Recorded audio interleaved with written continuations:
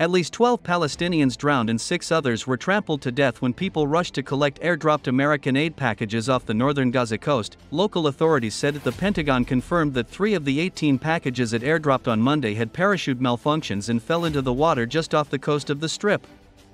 Abu Mohammad, who witnessed the incident, told CNN the aid was dropped far from the coast into the sea, after which multiple men who don't know how to swim drowned while trying to retrieve it. Footage of the incident showed people running towards the site of the airdrop as parcels descended upon a beach in Beit Lahia in North Gaza, with some falling onto the shore and others into the sea. U.S. State Department spokesman Matthew Miller laments reports that several Palestinians drowned while trying to retrieve airdropped aid that landed off the coast of northern Gaza. "It is a tragedy," Miller says when asked about the reports in a briefing.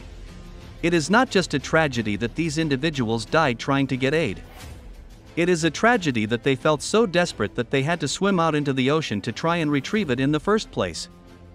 No one should have to put themselves at risk to try and get food, water and medicine for their families.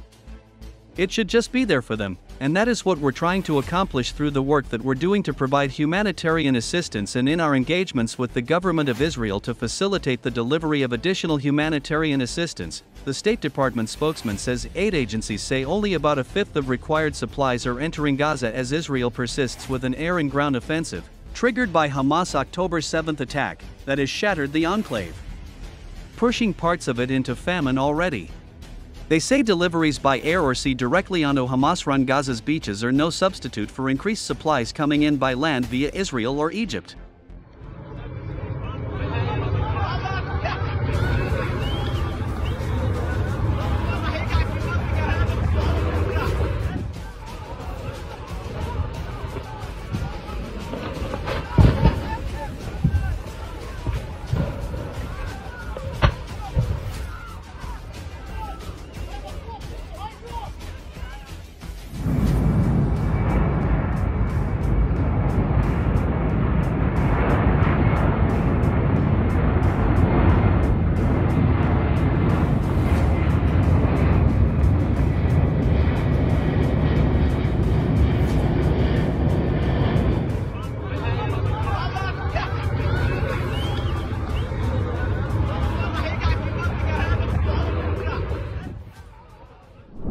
Texas Republican politicians have long used state law enforcement to act tough on immigration.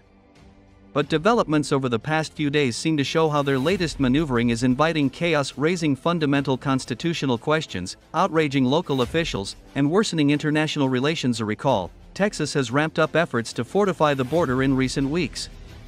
On last Friday, they erected a second fence on the border with Ciudad Juarez and deployed a group of riot police to stop migrants. The migrants made their way across concertina wire into an opening in the border wall, where they were momentarily forcibly held back by a small group of National Guardsmen. After rushing past the guardsmen, migrants made their way to the next border barrier and turned themselves into Border Patrol.